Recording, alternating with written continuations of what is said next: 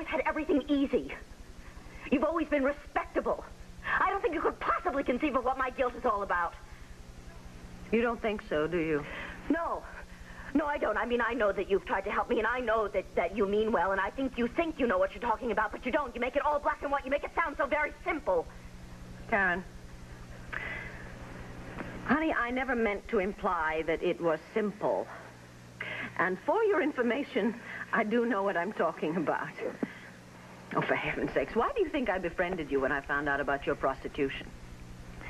Because I think you're a very kind lady, and because I threw myself at your mercy, and mostly because I think you love Larry a lot. Yeah, well, I'll tell you something. That's only a little part of it. It's going to come as a big, big shock to you to find out that I felt a great deal of compassion for you. I know exactly how you feel because I have been there, Karen. I have known all that guilt and that shame. You were a... No. I did not literally prostitute myself, no. But I used to pick up men in bars, Karen. In bars that would make the River Rat look like the Ritz. And I did it all under the name of Nicky Smith. I think we have to go back. I'm absolutely lost. Yes, well, so was I. That was part of the problem. You see, actually, I'm very surprised nobody else has told you this. About 9 years ago, I had a nervous breakdown. On the one hand, I was Victoria Lord. I was Victor Lord's very proper daughter, living under a very strict moral code. And on the other hand, I was a girl named Nicky Smith. A very cheap, vulgar, and promiscuous creature who wore bright red lipstick and very trashy clothes and had absolutely no inhibitions. Incredible. So you see, I can identify with your double life because I had one too. It wasn't exactly the same. You know something, when I look back on those days, it makes me want to be sick. Do you know one of the things I used to do as Nicky, my handwriting changed. I used to write in a sort of a childlike scrawl. It's a mess. And I wrote threatening notes to people. I mean, really threatening notes.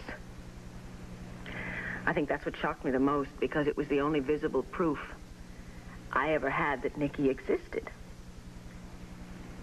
It shocked me to know that I could be so mean. And even though it was my hand, it was somebody else who was writing the notes. Amazing. Yes, but it's true. It's very true. So now you can believe me when I say that I know what you're going through. And believe me, I know how hard it is to face people when you have a past that you're not particularly proud of. Oh, Vicky. I'm so sorry. I apologize. No, don't apologize. You didn't know. And I did not tell you so that you'd feel sorry for me. I just hope that you will learn what I learned. Karen, you can live through anything. Anything.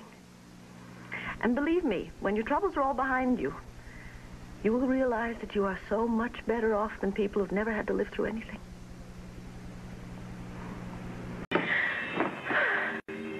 Hey. Sorry. When she said something about Tina, I got all choked up. I thought how difficult it must be for a 16-year-old girl with her mother like that. That's pretty tough on Vicky, too. She was pretty shaken. Yeah. She's got to be the most wonderful, supportive person I think I've ever known. Well, I agree with you, but what brought that one? Well, she knows what to say. She knows how to help people. She knows the right thing to do, the right thing to say.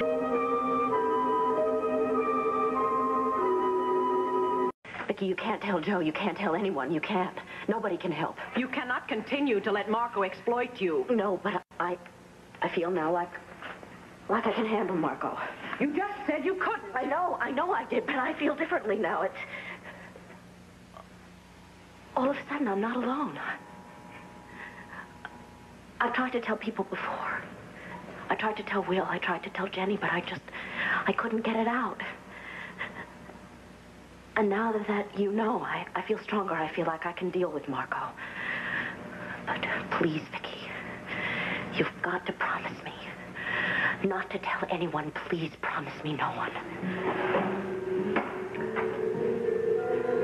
All right. All right.